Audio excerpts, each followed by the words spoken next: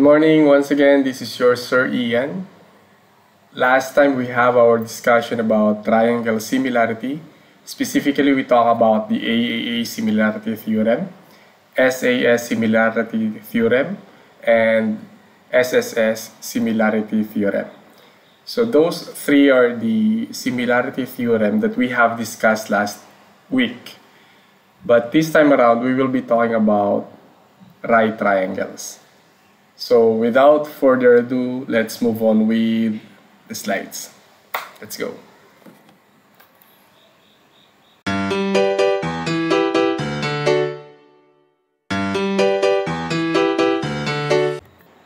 Okay, so let's open up our topic for today. And our topic for today is about similarity between right triangles. So we are through with the AAA, SAS, and SSS similarity theorems. So this time around, we will be talking about the right triangles. And not only similarity between right triangles, we will be talking also about the special kinds of right triangles. So by knowing these special kinds of right triangles, meron palang special kinds of right triangles. We will be discussing it in this lesson. So as always, we have here now our aim, and at the end of this lesson, you should be able to, we only have here now two aims, have an insight in right triangle similarity. So how can we say that we have here now two right triangles that can be considered similar? So let's have an insight here after this lesson.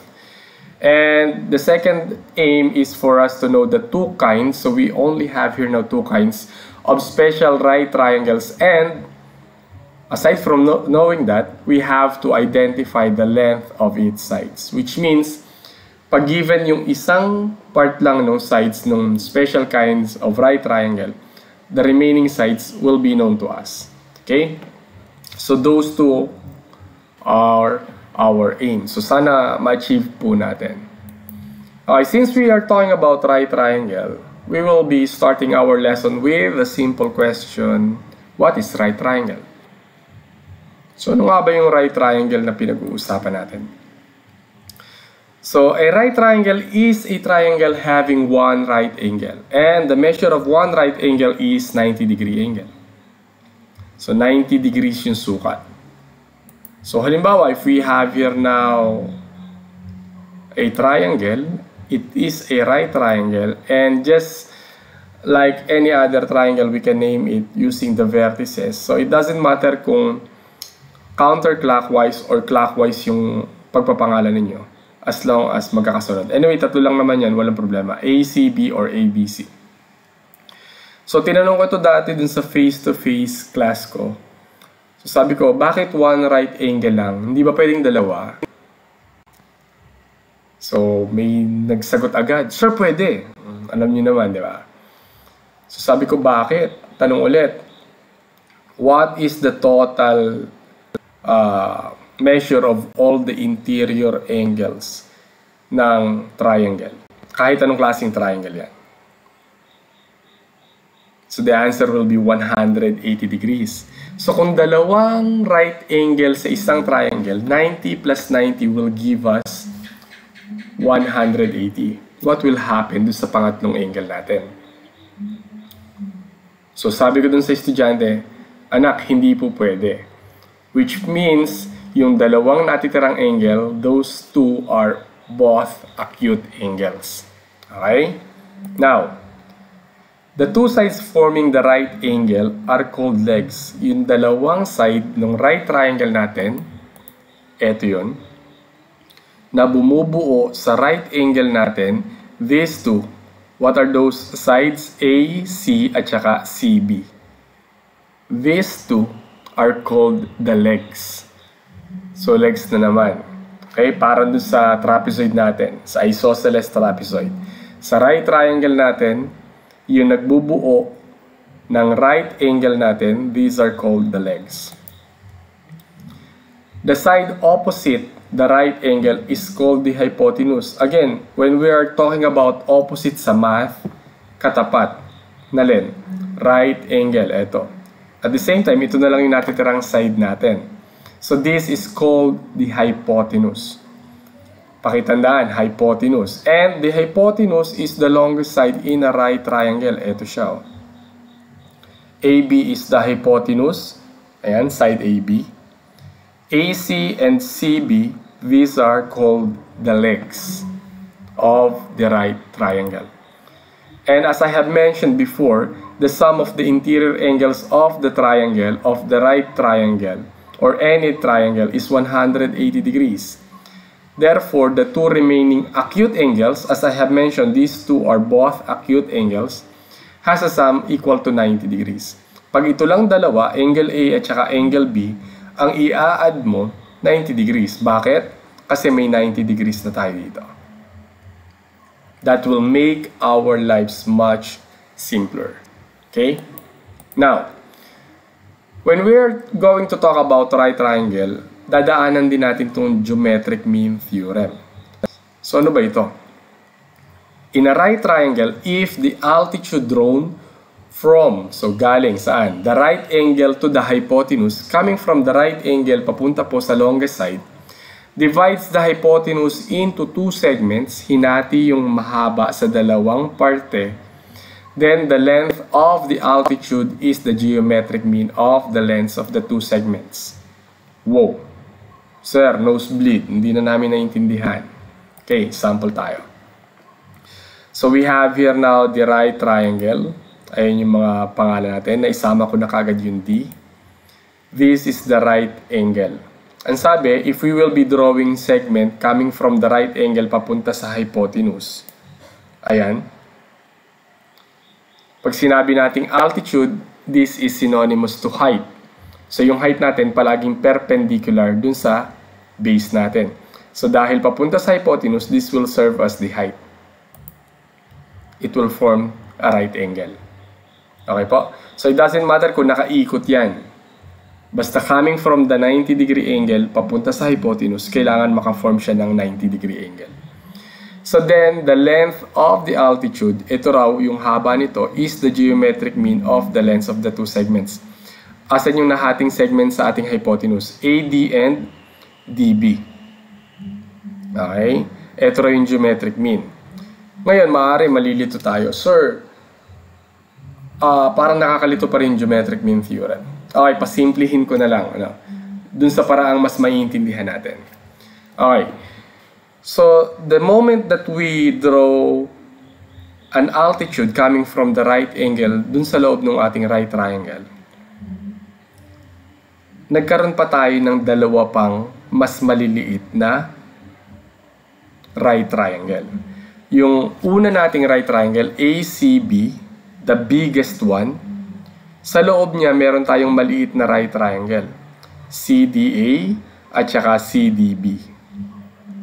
So, technically speaking, we have here now three right triangles. Isang line lang yung idinrawing natin, nakabuo na tayo ngayon ng tatlong right triangles. And those three right triangles are similar to each other. Yung tatlong yon magkakasimilar. Sa makatwid, may corresponding side po yung bawat right triangle na yan. Okay po? Susubukan natin. Ito. AC, where is AC? Ito. AC, this side. Over AD. AD. Ayan. So, kung mapapansin natin, ito yung ating malaking right triangle. Ito yung shorter leg. So, ang corresponding part niya na AD, this is the shorter leg po nung atin pong pinakamaliit na right triangle. So, sila yung magka-ratio dito. So, equals BC. Asan yung BC? Ito. This is the longer leg. Doon naman po sa pinakamalaki nating right triangle.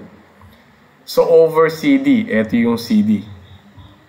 This is the longer leg dun sa pinakamaliit nating right triangle.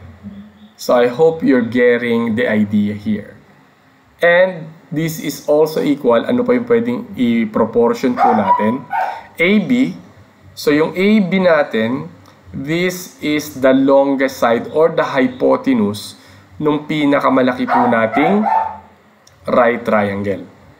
And AC, this one, this is the longest side or the hypotenuse nung pinakamaliit naman nating right triangle. So, ang kino-compare dito, smallest and the biggest triangle.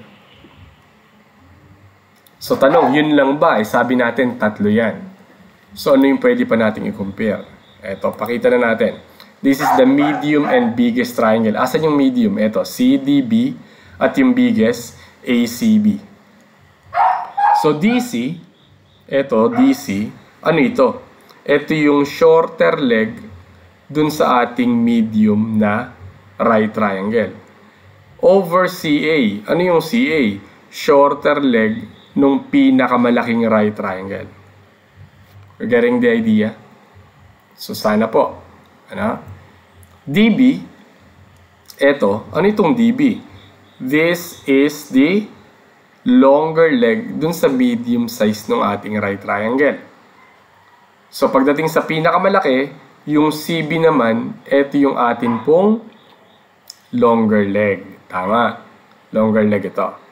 And CB, etong CB, the same CB na longer leg dun sa malaki, ito naman po yung hypotenuse dito sa medium. Hypotenuse siya dito. At ang katumbas na hypotenuse dun sa pinakamalaking right triangle, yung AB. Ang kinompare, medium at biggest triangle. So, yung third po natin, ito, AD, okay, ito ay sa medium and smallest triangle. So, ito po yung AD, ang katumbas niya sa medium, CD, ayun, shorter leg. CD naman, ito yung longer leg dito sa maliit na triangle. Ang longer leg naman po dito sa medium natin ay DB. Ayun. At yung AC natin, this is the hypotenuse dun sa shorter natin, sa smallest right triangle. Ang hypotenuse naman sa medium, CB. So the important part here po, ma-identify natin kung ano po yung triangle na ikino-compare natin. So para po mabilis po nating makikita kung ano po yung nawawala. So mamaya sa example, we will be having an example about this one. Okay? Next, we have here now the isosceles right triangle. Let's talk about the special kinds of right triangle. One of them is called the isosceles right. So the measure of all the angles, 45, 45, 90 degrees. So ano yung dapat nating malaman? The length of the hypotenuse is equal to one of the legs multiplied by square root of 2. Let's have here now an example. Ito. So, ito yung right angle. Sa mga tuwid, ito yung legs. Ito hypotenuse. And if we will be having A, ayan. Ang sabi kasi, sir, ba't A?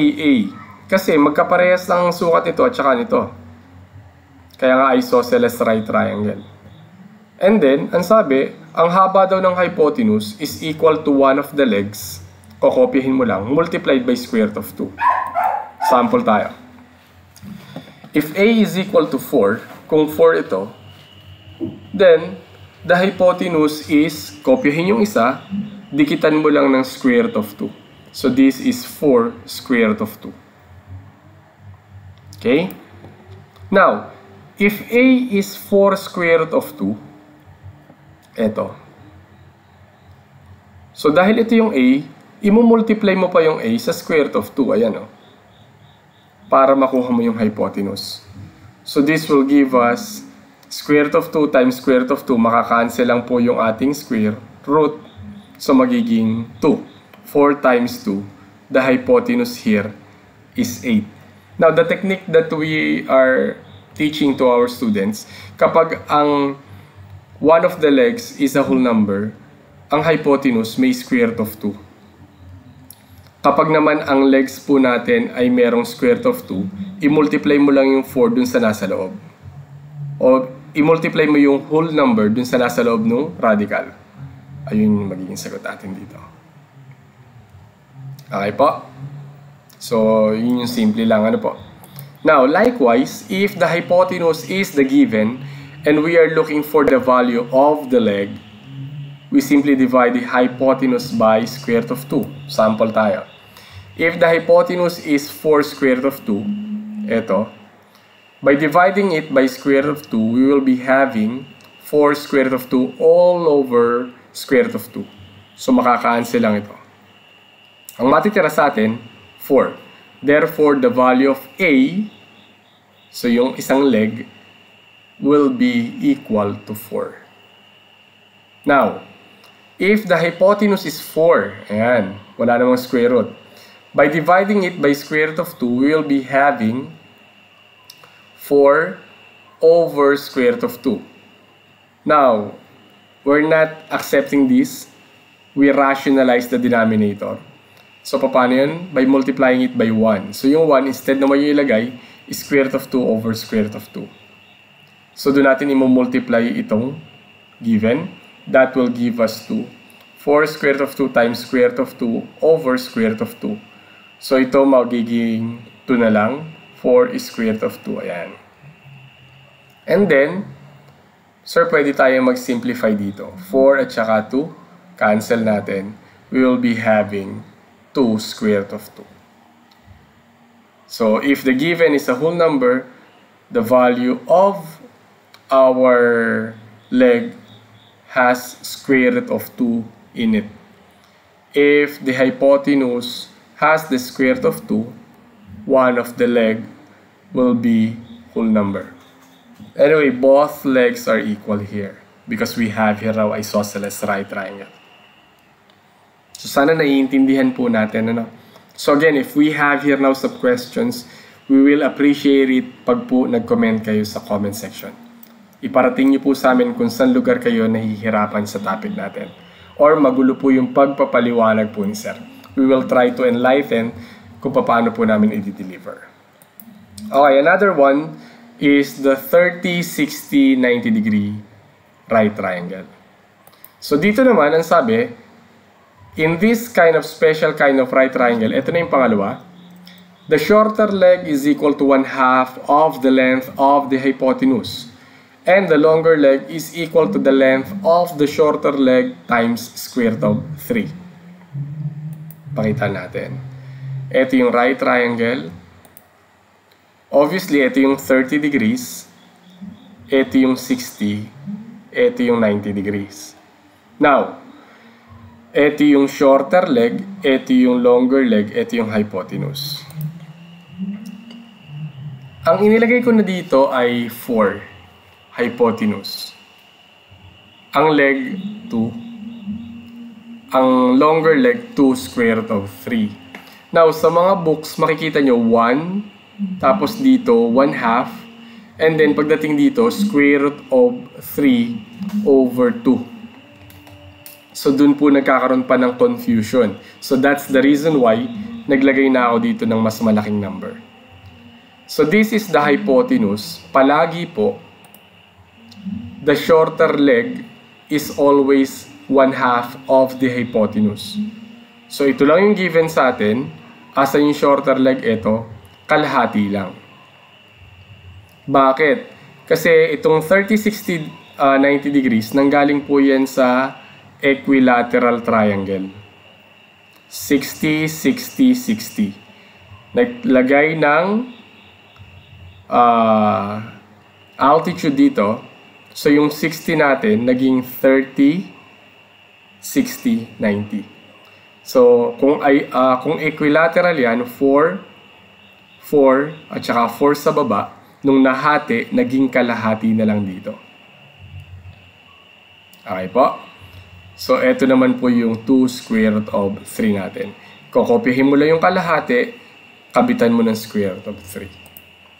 The longer leg, opposite the 60 degree angle, is equal dun sa kalahati, shorter leg natin, multiplied by square root of 3. So, kung ito ay 2, ang sukat natin dito ay 1. At ang sukat natin dito, square root of 3 lang. Sir, bakit nawala yung 1? Kasi automatic may 1 dito. So halimbawa, Ang sukat ko dito ay 3. Eto. Ano ang sukat nito? Okay, yung iba, sir, 1.5. Hindi, etong given ko shorter leg, 3.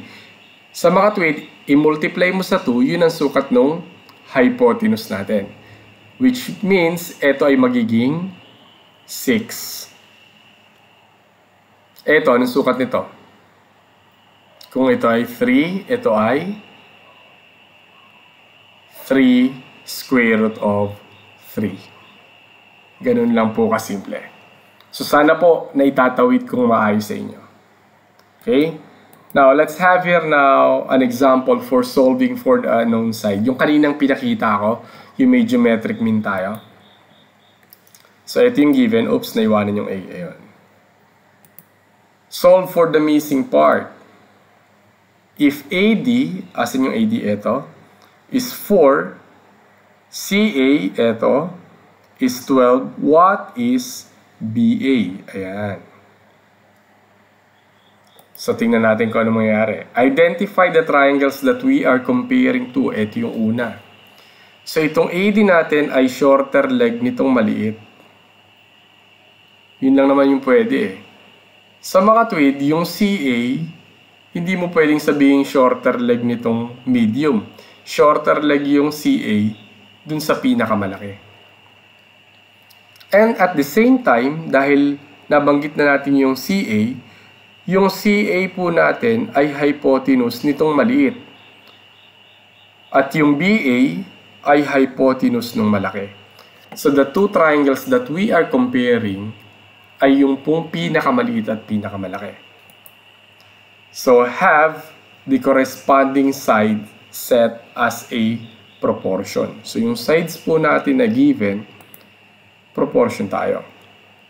CA, ito, pinakamalaki, or ito po yung ating maliit na leg dun sa pinakamalaking triangle. Ang kapartner niya, AD.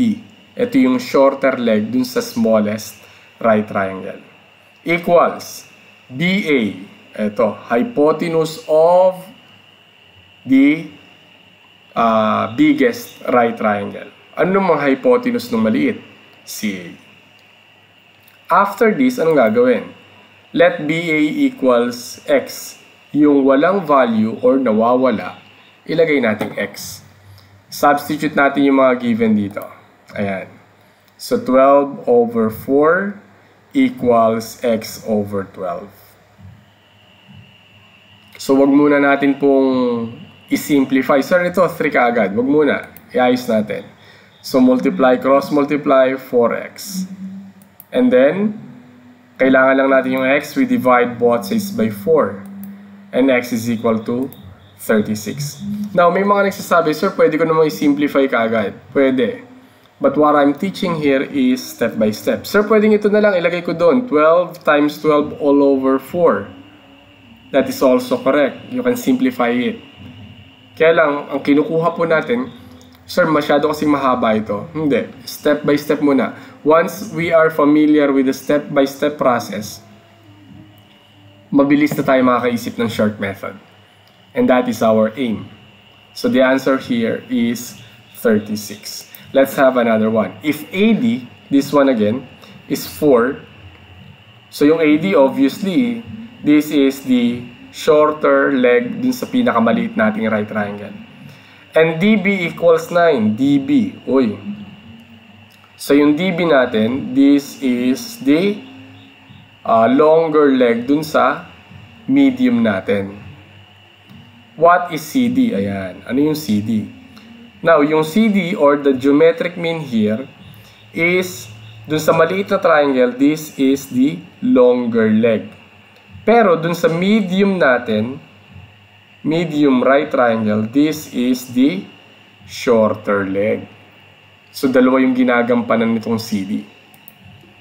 So, again, na-identify na natin, nagawa na tayo ng proportion. AD, shorter leg is to CD. Shorter leg na rin nung malaking or nung medium na triangle. Equals. Sir, but CD ulit? Kasi yung CD, the same CD that we are talking to, or talking about, should I say, is the longer leg dun sa pinakamaliit nating right triangle. Okay? At ang longer leg naman dun sa medium natin is DB. Anong nawawala? CD. Let CD is equal to X. Substitute na natin yung mga values. 4 over X is equal to X over 9. Cross multiply. 36 is equal to square of X or X squared. Now we are only looking for the value of X. So we extract the square root of 36 and square root of X. Ayan. Para makancel na yung square at saka yung square root. What is the square root of 36? 6. So the value of X is equal to 6. So ganun lang po yung gagawin natin. Okay? So para po masubukan po muna ninyo, it's your turn. So ito yung given. Solve for the unknown side. Ano ang given natin? If CD is 4, BC is 9, ayan na, CA is 16, what is BA? Okay po. So ito, CD is 4, and then BC is 9, CA is 16, what is BA? So alamin po kung ano po yung ikino-compare na dalawang right triangle and then make a proportion out of it, solve for the value of X or for the unknown side. I'm going to give you 2 minutes kasi simple lang naman po yan. At the same time, pag may konti tayong pressure, mas napupwersa tayong gumana yung isip natin. Okay? So, try it out guys. 2 minutes. So again, sa mga estudyante po namin na tinatapos yung video lecture, yung totoo po, we're very thankful kasi ang layo namin matuto kayo.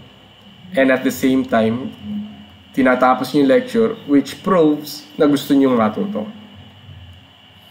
Yung iba kasi sisimulan lang tapos na. Yun lang i-comment na yun natutunan. But it will reflect kung paano nyo i-handle. At the same time, once po na nagkaroon na ng face-to-face class, makikita nyo yung lacking ninyo dahil nagpabaya sa panahon ngayon. So, what we are trying to teach here is to gain more knowledge, to accumulate more knowledge even at this time na medyo nasa bahay tayo. Alam namin maraming distraction. To be honest, mas marami kaming trabaho ngayon na nasa bahay compared nung face-to-face. So, mas mahirap ngayong i-separate yung personal lives namin kaysa dun sa professional lives namin bilang guro. Sa ngayon, minsan nagkakahalo na. Okay?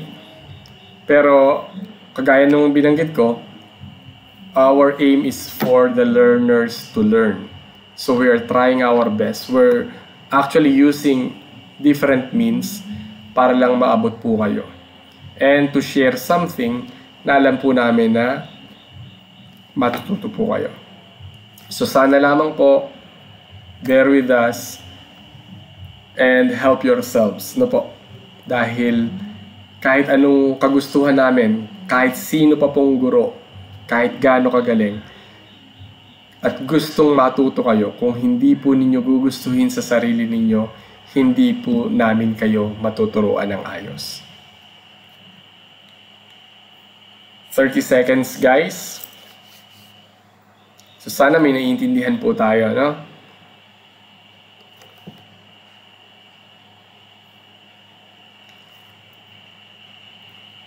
Okay, so time is up. Our answer should be 36. Now, if you have correct answer, well and good, nakuha po ninyo yung pinapagawa natin. Now, sir, mali yung sagot ko. Try to look back pwede naman nating ulitin tong lecture na to. Try to look back ano po yung pagkakamali natin, saan pa tayo pwede mag-improve. Normally, sa ganitong klaseng problema, the main problem is the analysis. Ano yung dalawang right triangle na i-compare po natin. So sana lang po ay naintindihan natin. Okay? So that will be our topic for today. Again, sana wag po tayong tumigil sa pagkatuto. Even kung ano man po yung problemang hinaharap natin, let's just continue in our path sa pagkatuto po. Ano man po yung harapin natin, let's move forward, guys. Tutulungan namin kayo, tulungan nyo rin yung sarili nyo. Now, again, we are also human. Baka mamaya meron kaming hindi napansin. Iba yung nasa isip namin, iba yung sinasabi namin sa mga lectures po namin. Please, help us. Drop a comment kung meron kayo napansin. Para lang po matulungan din namin yung mas marami. Again, guys, this is your Sir Ian saying, keep on learning. Salute to all learners that wants to learn. And sana po, may natutunan tayo and we can move sa next level. So, hanggang sa susunod po ulit, this is your Sir Ian saying, bye-bye now.